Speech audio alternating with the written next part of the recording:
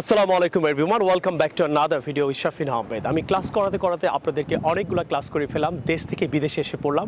So ইংল্যান্ডের tower ব্রিজের এখান থেকে আমি আপনাদের যে লেসনটা করাতে যাচ্ছি, আশা করি লেসনটা ভালো লাগবে। আমি অনেকগুলো ক্লাস করাচ্ছি, অনেক দিন ধরে আমি স্পোকেনের আজকে যে ক্লাসটা করাতে যাচ্ছি, আশা করি লেসনটা অনেক বেশি ভালো লাগবে। সো আসেন পুরো ক্লাসটা করি। হাউ টুর ব্যবহার শেখাবো, একটা স্ট্রাকচার, খুব দামি স্ট্রাকচার। যারা বেসিক ইংরেজিটা শিখতে চান অবশ্যই এটা ফেসবুকে শেয়ার করবেন and do subscribe my channel. So কেউ কোনো কিছু জানে কি না, কীভাবে করতে হয় সেটা নিয়ে আজকে কাজ করব। যে তুমি কি জানো কীভাবে ড্রাইভ করতে হয়, তুমি কি জানো কীভাবে রান্না করতে হয়, তুমি কি জানো কীভাবে ইংরেজিতে কথা বলতে হয়, আমরা এই ব্যাপারটা নিয়ে আজকে ক্লিয়ার করব।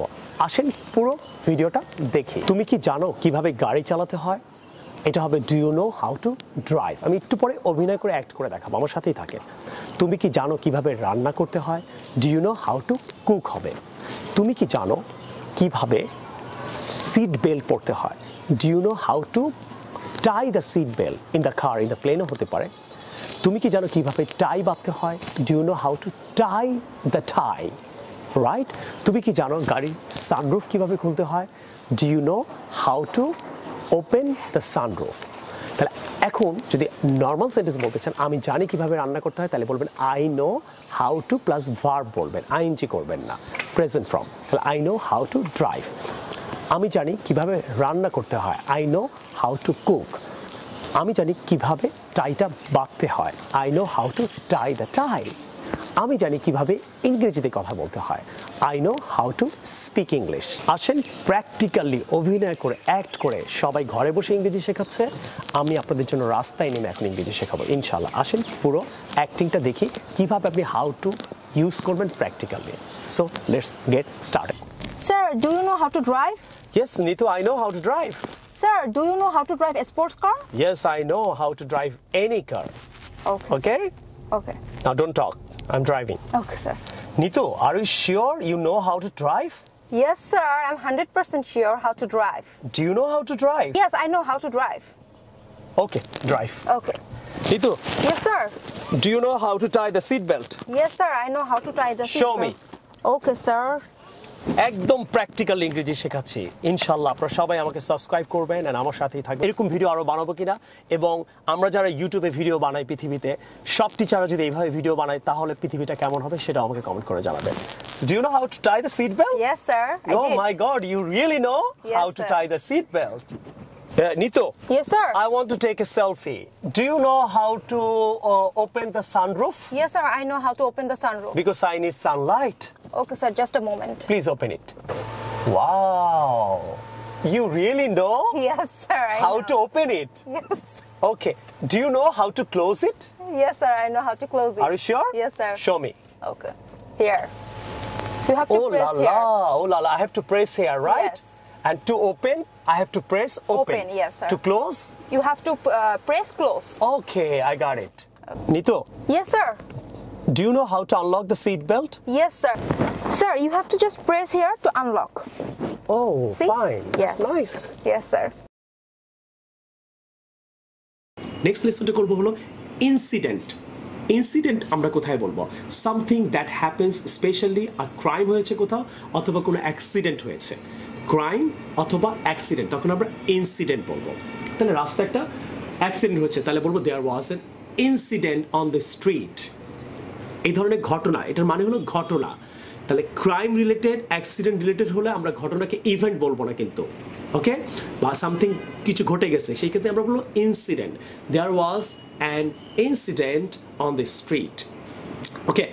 অ্যাক্সিডেন্ট হতে পারে বা কোনো ক্রাইম হচ্ছে, দেয়ার was an incident in that factory, তাহলে ওখানে কোনো ক্রাইম হচ্ছে। তাহলে ইনসিডেন্ট ওয়ার্ডটা আমরা ক্রাইম অথবা কোনো অ্যাক্সিডেন্ট রিলেটেড জায়গায় আমরা ইউজ করবো, তার ঘটনা অর্থে ইউজ করবো। বাট আমরা দেয়ার ওয়াজ a matter, there was something happened এভাবে না বলে দেয়ার ওয়াজ এন ইনসিডেন্ট। তোমার লেট হলো কেন? Sir there was an incident on the street. আপনাকে টিচার যখন ক্লাসে গেলেন, টিচার আপনাকে জিজ্ঞেস করতে ওয়াই ইউ লেট, আপনি তখন বলতে পারেন দেয়ার was an incident sir on the street, তার মানে অ্যাক্সিডেন্ট হয়েছিল। ফ্যাক্টরিতেও রিলেটেড কোনো কিছু হতে পারে। সো ফ্যাক্টরিতে আগুন কীভাবে লাগলো, আপনি এইভাবে শুরু করতে পারেন দেয়ার was an incident in the factory. আশা করি ইনসিডেন্ট ওয়ার্ডটার মানে আপনি ক্লিয়ার হলেন। আজকে 10 নম্বর এক্সাক্ট ক্লাসে আমরা যে ক্লাসটা করব সেটা অবশ্যই আমার এই বই 9 নম্বর পেজ থেকে আপনারা উপর থেকে 3 নম্বর বক্সে আসলে দেখতে পারবেন যে আমরা অনেক সময় বলি সহ্য করা ইংলিশ বিয়ার, আই ক্যান বিয়ার ইট, আমি এটা সহ্য করতে পারি, আর এটা সহ্য করার মতো না, তখন আই ক্যান নট বিয়ার ইট না বলে বলবেন this is not বিয়ারেবল, this is not বিয়ারেবল। এটা শুনতেও ভালো লাগবে, লিখলেও ভালো লাগবে। নেক্সট, আমরা অনেকে বলি আই ক্যান ব্রেক ইট, আমি এটাকে ভাঙতে পারি, আর এটা ভাঙা সম্ভব না, I can not break it না বলে আপনি বলবেন it is not breakable, it is not breakable. Next, I drink, আমি পান করি, আর আমি পান করি না, এটা পান করা যায় না, I can not drink it, এটা না বলে বলবেন this is not drinkable, this is not drinkable. Next, I eat, আমি খাই, আর এটা খাওয়ার মতো না, আই ক্যান ইট ইট, এটা আমি খেতে পারি, it is not eatable, it is not eatable, eatable না, ইটেবল না, ই করবেন, ইটেবল। নেক্সট, আই ফরগেট, আমি ভুলে যাই, আই ফরগেট ইট, আমি এটা ভুলে যাই, আর এটা ভোলার মতো না, এটা বলবেন it is not forgettable. I do not forget it না বলে ইট ইজ নট ফরগেটেবল, বলতেও ভালো লাগবে, শুনতেও ভালো লাগবে। ওকে, লাফ, আই লাফ, আমি হাসি, আর এটা হাসার মতো, ইট ইজ লাফেবল, এর জন্য আমি হাসি। He sounds laughable, the situation is laughable. Okay? Next, I move it, আমি এটা মুভ করি, আর এটা মুভ করা যায়, it is movable. I can move it না বলে বলবেন it is movable. তাহলে I can move it না বলে আপনি কি বলবেন it is movable, এটা মুভ করা যায়। আশা করি 10 নম্বর ক্লাসটা আপনাদের অনেক বেশি ভালো লাগলো। অবশ্যই লাইক, কমেন্ট আর শেয়ার করতে ভুলবেন না। Do subscribe my channel. 110 নম্বর ক্লাসে আমরা এসে পড়লাম। 110 নম্বর ক্লাসে আমরা ব্রিটিশ আমেরিকান কনভারসেশন যেটা শিখবো সেটা হলো 32 নম্বর কনভারসেশনটা, excuse me I am lost, আমি হারিয়ে গিয়েছি, ক্যান ইউ হেল্প মি। তাহলে আমি হারিয়ে গেছি ইংলিশ কি, I am lost, excuse me I am lost, আমি হারিয়ে গিয়েছি। ওকে, আমি বলেছিলাম প্রতিটা পেজ প্রতিটা ওয়ার্ড পড়ব, আমি কিন্তু আমার প্রমিস রাখছি, ইনশাল্লাহ 150 ক্লাস আপনাদেরকে আমি দেবো। সবার কাছে কিন্তু বই থাকা লাগবে, আবার বলছি বইটা এখনই অর্ডার করে ফেলেন বিকাশ নাম্বারে কল দিয়ে। ওকে, ওয়্যার ডু ইউ লিভ, তারপর প্রশ্ন করছে সাদিয়া তুমি কোথায় থাকো, তুমি যে হারাই গেলো তুমি কোথায় থাকো, তখন ইমরান বলছে শেয়ারটন হোটেলতে থাকি আমি, মানে আমি শেয়ারটন হোটেলে থাকি কিন্তু আমি খুঁজে পাচ্ছি না, আমি হারিয়ে ফেলছি। ওয়াক 2 মিনিট, 2 মিনিট হাঁটো, তাহলে 5 মিনিট হাঁটো, ওয়াক 5 মিনিটস, এখানেও কিন্তু আমরা একটা সেটে শিখছি। 20 মিনিট হাঁটো, walk 20 minutes, and the hotel is on your left, তাহলে এখানে আমরা হোটেল তোমার লেফট বাম দিকে, তাহলে এখানে কিন্তু আমরা একটা প্রিপোজিশন শিখলাম। লেফট অ্যান্ড রাইটের আগে আমরা অন ইউজ করবো, the hotel is on your right, ডান দিকে। বাম দিকে হলে কি বলবো, the hotel is on your left. তাহলে আপনি কাউকে যেতে বলেন বামে যাও, আমরা সাধারণত ড্রাইভারদের বলি, তখন কি বলি গো left, go on the left, the right, বামে যাও। আর যদি ডানে যাও বলো তাহলে গো অন দ্য রাইট। তাহলে এখানে কিন্তু আমরা একটা প্রিপোজিশনও শিখলাম, রাইট। ওকে, তখন বলছে কি থ্যাংক ইউ, আরেকজন বলছে ইউ আর ওয়েলকাম। তাহলে এখানে আমরা একটা মেইনলি একটা জিনিস শিখলাম যে একটা সেন্টেন্স আমি হারিয়ে গেছি ইংলিশ হবে আই এম লস্ট।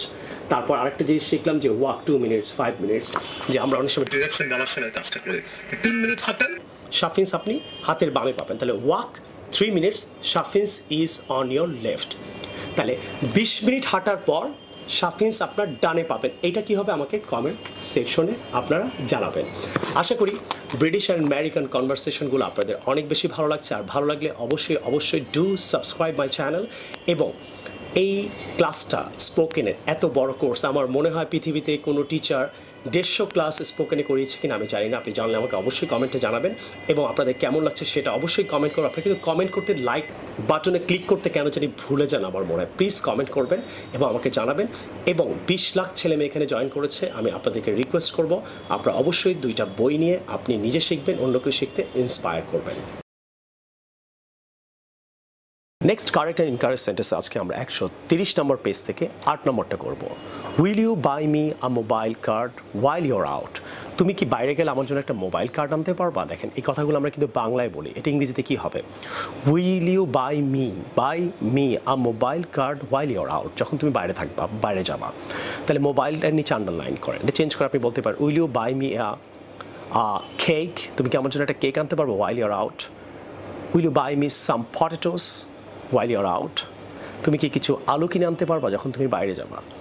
তুমি কি সাফিন্সের বইটা নিয়ে আসতে পারবা, ফিজিক্যালিও কিন্তু আমরা এখানে বই সেল করি।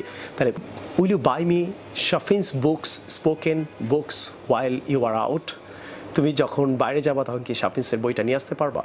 এইভাবে আপনি সুন্দর করে কিন্তু কোয়েশ্চেন্সগুলো করতে পারেন। Normally can you by some potato for me when you will go out, এভাবে না বলে সিম্পলি বলবেন will you by me, will you by me.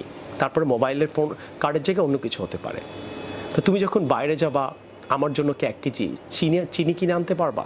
এটা ইংরেজি কি হবে? অবশ্যই কমেন্ট সেকশনে আমাকে জানাবেন। আনসারে বলতে পারেন ইয়েস শিওর। Which one? কোন মোবাইল কার্ড? মোবাইল তো অনেক ধরনের কার্ড হয়, গ্রামীণের হয়, এয়ারটেলের হয়, রাইট? কোন কার্ড? হুইচ ওয়ান মানে কোনটি? ক্লিয়ার? হুইচ ওয়ান মানে কোনটি? সো আপনারা আরও সেন্টেন্স মেক করার চেষ্টা করবেন। সো আশা করি আজকের লেসনটা ভালো লাগলে আপনাকে যেটা করতে হবে, আপনারা অনেক সময় ভিডিওগুলা কেউ শেয়ার করেছিল বলে কিন্তু আপনি আমার ইউটিউব চ্যানেলটা পেয়েছেন। সো আজকে যদি আপনি শেয়ার করেন, পারলে নানান গ্রুপে যদি শেয়ার করেন, তাহলে কিন্তু আপনারই কোনো কাজিন, ফ্রেন্ড, কলিগ উপকৃত হতে পারে।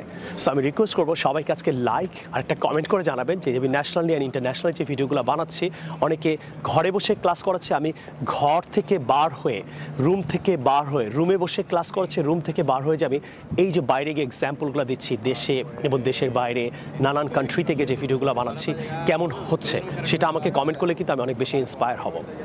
আপনারা please comment, like and subscribe my channel. I will see you in the new video some other time. Take care. আল্লাহ হাফিজ। আসসালামু আলাইকুম।